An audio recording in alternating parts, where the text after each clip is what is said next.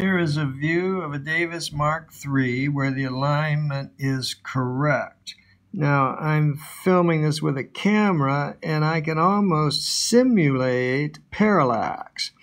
You see, what I want to show here is that this alignment with 0 with that tick mark corresponds to this alignment here, 0 on the index mark. And you see, they line up there.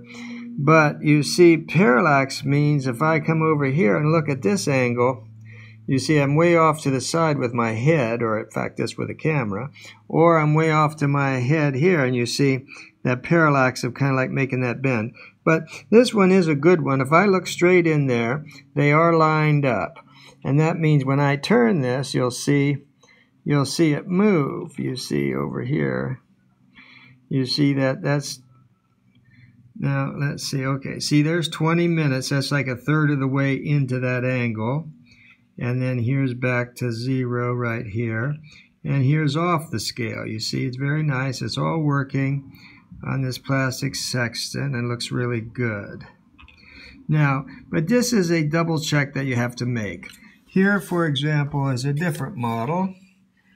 And this one, see here we have it set up to 0. But when you look at this one, you're going to see that that is actually notably off. In other words, I have to go, if I want to get that to 0, I have to come up, now again, I have to be careful with the parallax, but you know, something like 9 minutes, 8 or 9 minutes is right on. Whereas here you see 0, it's off like that. Now, this is actually right on the edge of perfectly usable, or you know, beyond the edge. I mean, this one's perfectly usable, but it just means that when you're up here at any other kind of particular angle, you put this right on here like this, you think it's right exactly lined up, and then you look over here and you see there's 10 minutes on it. Whereas if it's right on it, it should have been here. So it's a little better. Like I say, you could navigate around the world no problem with this, especially once you're used to it and you knew about that.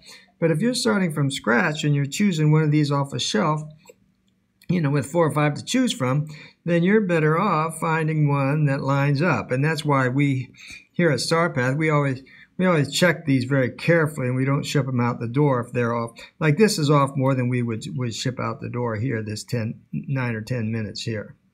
And Davis is very good about it. Every once in a while, some slip through. Normally they have these checked and they're spot on, and if they are off a little bit, if they are off a notable amount, they'll fix them. I mean, they'll replace them for us before we ship them out to you.